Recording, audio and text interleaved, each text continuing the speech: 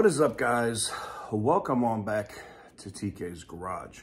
And this is just a quick update video, but we did a video here recently about plants in Mexico possibly being sold to ZF, company that makes transmissions and other powertrain parts. Now, doing my research, I found that, you know, Dodge or Stellantis itself builds some of these ZF transmissions under a license, paying a royalty to ZF to use in their vehicles.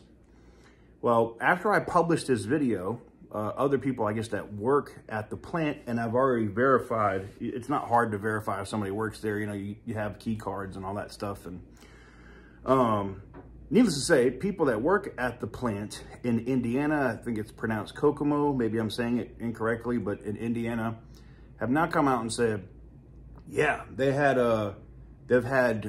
furloughs, not layoffs, but no scheduled work for a while, coming back and forth, and that they've had a lot of people there from ZF. And the rumblings that are coming out of there is that the Indiana plant, which Stellantis owns, would be sold to ZF. Now, it's interesting because we also heard the same thing about the Indiana plant possibly being sold to BYD. And this is not a shock or surprising to me, as Carlos Tavares is going to continue to hit this company with an axe and sell off profitable pieces of the company until it gets to the point that he'll start selling brands.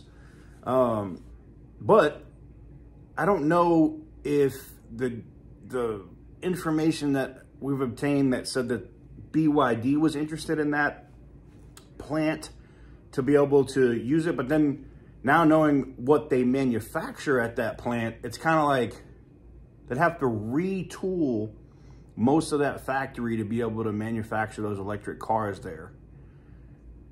Would it be something else? But I thought it was interesting. Like I said, not a super long video today, or just, you know, just a quick update video on what I was able to find out just from people that work at the Indiana plant, that they've been hearing the same things too, from all the way up to plant management, that the plant was about to change hands. Now, whether that is ZF directly or whether it is BYD, I guess we're going to have to wait and see. I thought for sure it was going to the Chinese company as part of the deal, and possibly selling Chrysler or Dodge along in that package to a Chinese company to manufacture here in America, so that they can get around those United States 100% tariffs on their cheap electric vehicles. But as we've seen the massive turnaround with electric vehicles, which you may have seen the other posts I did about Mercedes backing away and all these other companies backing away from EVs, I think we're going to see more of it. I don't know if China's going to get a chance to get into the United States. It may happen. They may end up getting some of these factories and try to get around these tariffs. But I'd love to know what you guys think. Let me know what you guys think in the comment section down below. Do you think it's ZF that's buying this factory away from Stellantis, or do you think there is a play for a Chinese manufacturer to snap up one of these American plants to start building electric cars here?